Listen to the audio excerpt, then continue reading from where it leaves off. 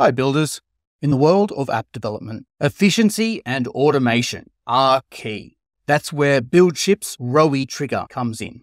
It's a powerful, low-code way to easily manipulate your Firebase Firestore data, and it will change the way you build. Perhaps you're already using Rowy and love the way it lets you visualize your Firestore data in a familiar spreadsheet format, but want an easier way to automate and manipulate the data coming into or out of your database. Then you're in the right place. Introducing Rowy Trigger, BuildShip's innovative solution that automates your workflow directly within your Firestore database. With Rowy Trigger, when a new Firestore document is created or data is changed or deleted, you can trigger a BuildShip workflow that responds to these changes. For instance, when a new entry is added to your database, Rowy Trigger can automatically format data, integrate with third-party platforms, send emails, or even integrate with other APIs, all in real time, efficiently, and securely. So let's set up our first Rowy Trigger. Here we've got a template that we've taken straight from the templates that BuildShip supply. It's the Google Vision template that'll allow us to feed in an image and get a sense of what the objects are within that image. We've also got our Rowy project.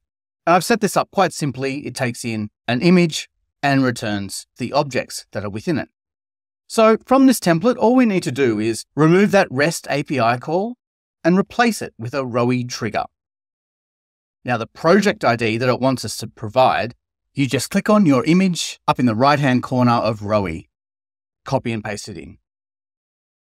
Click on the copy button, and this is our config for Rowy. You copy that and return back to Rowy, and we'll add an extension in. Click Add Extension. Choose to trigger our workflow based on whether a document's created, updated, or deleted. In this instance, we want to update it when it's created, and the field we want when it's changed to be image.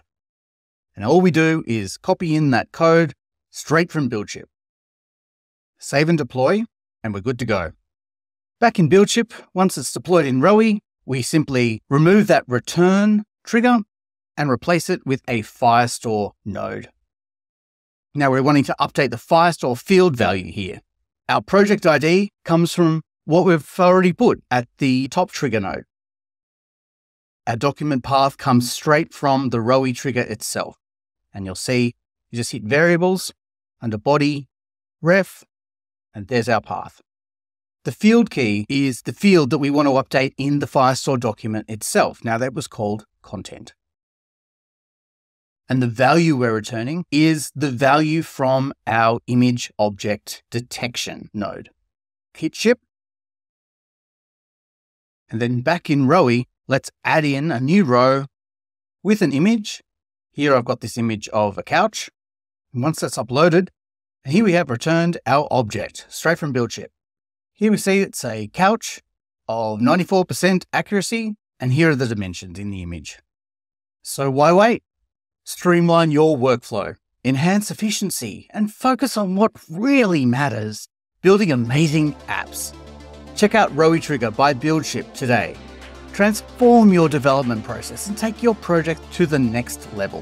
With Rowy Trigger, the future of app development in your hands. Happy building.